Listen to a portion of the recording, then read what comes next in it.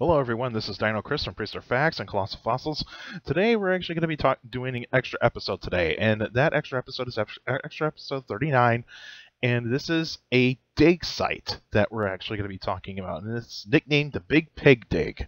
And so I'll be going over where its location is, and the locations like geology, and of course talk about the actual site and what was actually found in this site.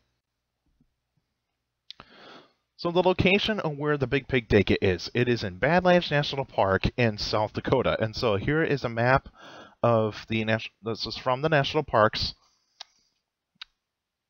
website, and you can actually see how big the Badlands is. And further west, you actually have the Black Hills. And I've been to Badlands National Park myself, and it was a very, very neat geologic location that is one of the best geologic sites I've ever been to. It's a really large land. I actually covered a little bit of this national park, and so it was actually a lot of fun to actually get to go see. So the geology of Badlands National Park, the age of the rocks is from 75 to 28 million years. And so this is actually a lot of layers of rock. And the layers of rock, they actually consist of shale, sandstone, siltstone, mudstone, claystone, limestone, and volcanic ash. Now the volcanic ash is actually kind of a small layer in these rocks, and so you're not going to see huge amounts of volcanic ash, and a lot of this volcanic ash actually came from the supervolcano that is also known as Yellowstone. And Yellowstone was actually not in Wyoming at that time, around, say, 35 to 25 million years ago. It was actually towards Utah, believe it or not, and that's actually pretty neat. And the types of rock formations that we're actually going to see in Badlands National Park is pure shale, Chadron Formation, the Brule Formation, and Sharps Formation. And so, usually those formations that make up the Chadron, the Brule, and the Sharps is actually also known as the White River type of formation, and that's where you actually are going to find a lot of the fossils. So the actual site, the Big Pig Dig, it is dated 34 million years ago, and the digging actually started in 1997. It was all thanks to two tourists that actually spotted some bones that were actually sticking out of the ground, out of the rocks, and they reported it to rangers. And so the rangers actually kind of came down where the visitors actually found some of these bones. And so they had expert geologists and paleontologists come by, and they actually found a bunch, and they actually realized, wait a minute, there's more bones here, so this could actually be an actual site that we can actually go dig. And so the site is actually pretty much in the Brule Formation, and so the Brule Formation is 34 to 38 million years ago. And of all the fossils, and all the fossils they collected more than 19,000 fossils. That's pretty astounding. It is not the largest dig site in terms of, like, say, numbers of actual fossils. And so when you're actually going into Badlands National Park, like, say, like in the future, like, say, for like a family trip or something like that, and you're trying to ask a ranger, can you tell me where the Big Pig Dig is? But the thing is, it's not active anymore because in 2008 they actually, at the end, around 2008, that was pretty much the last time they actually dug in the Big Pig Dig. And so the Big Pig Dig was pretty much buried. They actually had to fill that up with a bunch of soil and debris. And so they actually filled that up because there was not that much bones left to be discovered in that site. And so where you're actually going to find the Big Pig Dig is actually in a path, on a road path, where you're actually going to see a sign that actually says site of the Big Pig Dig. And it's pretty neat. It is very, very neat. And of all the fossils that were actually found in the Big Pig Dig is Archaeotherium, which is also nicknamed the Hell Pig or the Terminator Pig, whatever you want to call it, nickname those. And Archaeotherium is more closely related to hippos than with pigs. But even though they are kind of part of the same family group, so you kind of get the idea there. You also have Subhyracoddon, and that is an ancient rhino.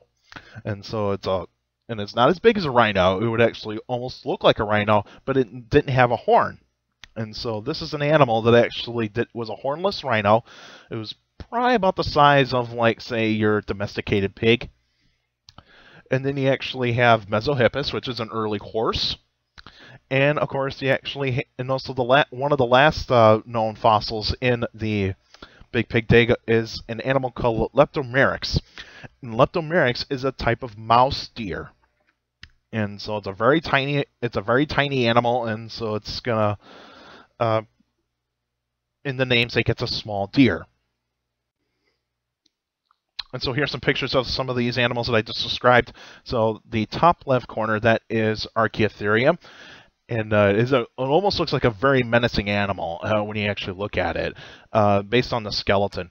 And so it has 2 hooves, so it's an even-hoofed animal. And it has some really nasty-looking teeth. And I'll probably do another episode. I'll probably do a Redux episode of Archaeotherium at some point, and so you guys can actually get an idea of what Archaeotherium probably was. But I'll probably go through like an Entelodont family group episode at some point, so you guys can get the idea of how menacing these guys are. Then on the top right corner, that is Leptomeryx. This is the mouse deer, and this is one of the most complete fossils you're going to see out of that one. The bottom left corner is Mesohippus, and Mesohippus is that early horse, and it has 3 toes, or 3 hooves, 3-toed hooves on it for its feet. And then the final picture, that is actually the bottom right corner, that is Subhyracoddon. And so this is the early rhino, and it's a pretty cool animal. I would say Badlands National Park has got one of the greatest faunas that you're actually ever going to see in terms of mammals. And so here's some pictures of the area of where the Big Pig Dig is. So this picture right over here, this picture where you got this like covering right here, this was the actual site in Badlands National Park. Of course, there is nothing. There is no coverings, no like those type of like huts where you actually see where like a paleontologists are digging for the fossils. It's because they actually got those down.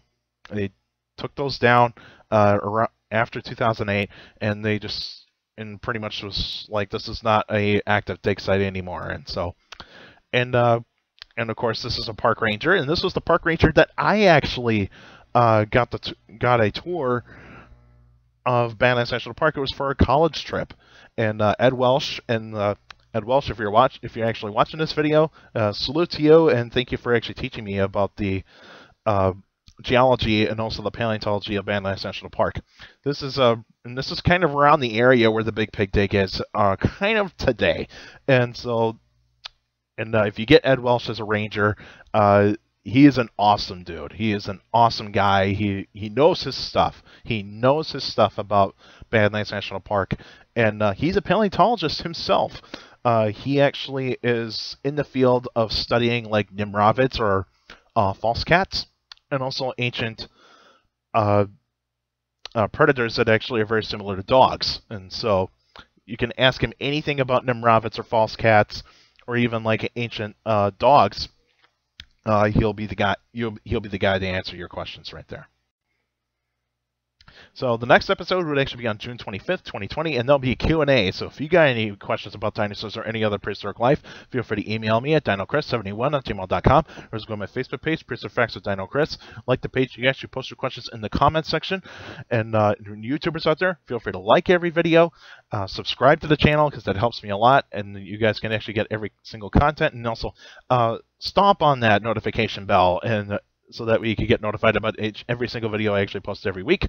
And also post your questions in the comment section. I would love, and I read them all, and that's pretty good. And also try to change up your questions from time to time, because if you're asking me the same question over and over and over again, it does get a little bit tiring for me, and I won't answer those questions anymore for a while. But at least try to change up your questions a bit. But at least try to keep them as good as possible, and also keep your questions short to the point. You can also follow me on Twitter at CSGRILL. That's my Twitter page. I post pretty cool stuff on there. Also, take care of the people around you. And also, for younger people out there, to make sure to listen to your parents, your teachers, and your guardians. It's the best motivation you can have for a good education. It's very important to have a good education. With a good education, you get a good job in the future. And also, make sure to thank all the doctors, nurses, and the EMTs that actually are responding to this kind of pandemic, because they're real heroes in this pandemic, and we should give them some love. And also make sure you actually are giving love to everybody else as well, like show love to your neighbor, your friends, your family, so that way they know that you're actually showing care for them. That's it for now, and I'll see you guys next time.